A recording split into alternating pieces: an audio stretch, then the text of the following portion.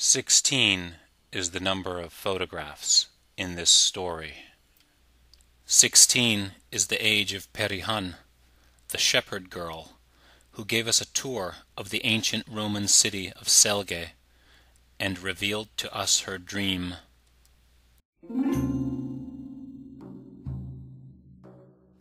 I was nervous about asking my father to borrow the car to visit Selge.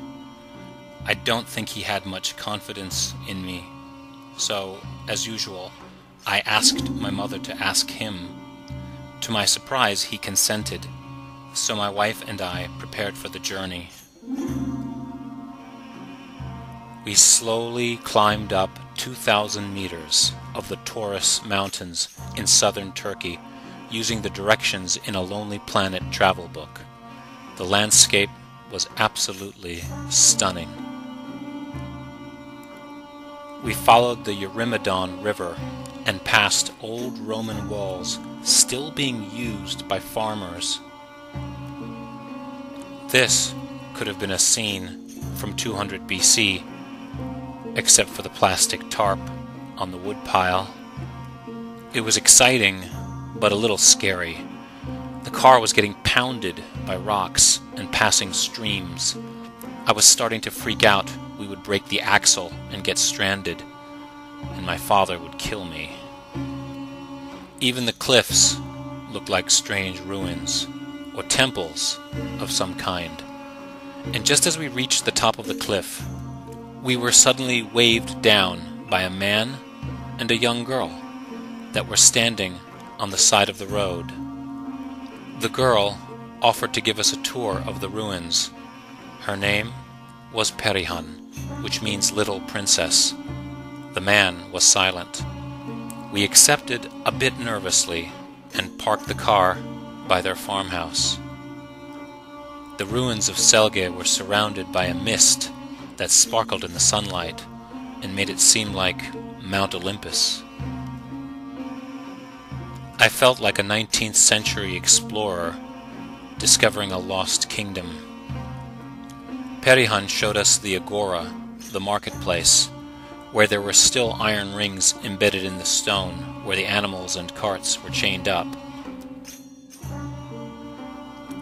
I mainly took photos, while my wife and Perihan would walk and talk together. Her English was surprisingly good. We were fascinated by Selge, but also curious about Perihan. After spending the whole day exploring every part of the city, we asked Perihan what it was like to live and work in such a breathtaking and isolated place. She told us it was summer, so she was not at school, and that generally she helps her father tend the sheep that roam freely through the ruins.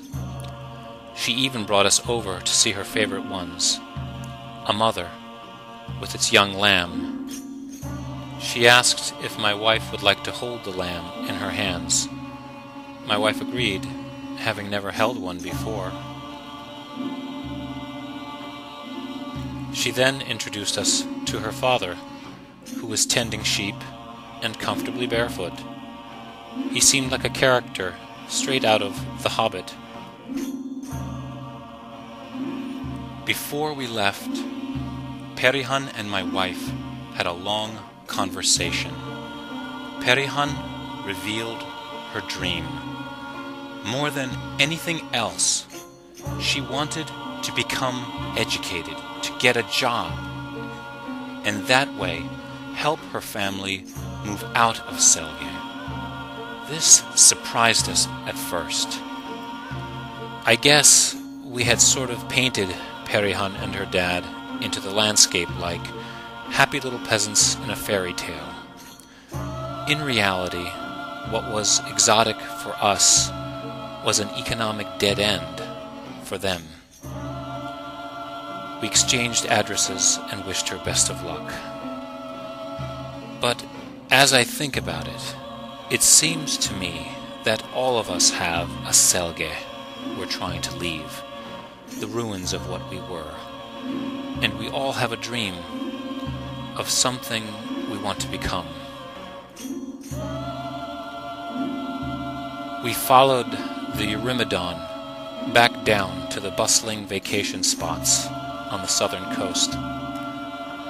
Just as in ancient times, the river was carrying rich nutrients down from the mountain to feed the farms and valleys below, before finally emptying out into the Mediterranean Sea.